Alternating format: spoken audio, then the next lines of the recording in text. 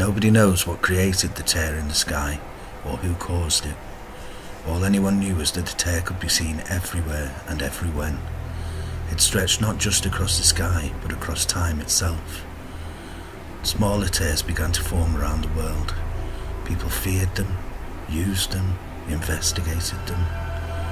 But the mystery about these tears was dwarfed when a shadowy figure started to show interest in them.